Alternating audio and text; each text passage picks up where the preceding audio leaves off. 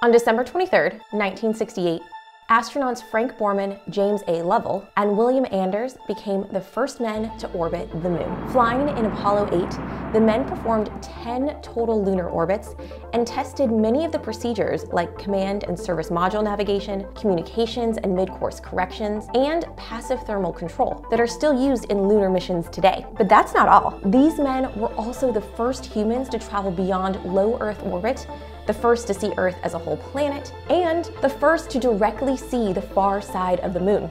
That's a lot of first. Oh, and James Lovell, he would get a chance to go to the moon 2 years later in 1970 on Apollo 13. Sadly, he never got a chance to set foot on the moon, but, well, you saw the movie. Houston, we have a problem. On Christmas Eve, the crew made a live television broadcast from lunar orbit and showed pictures of the Earth and moon seen from Apollo 8. It was the most watched television program ever.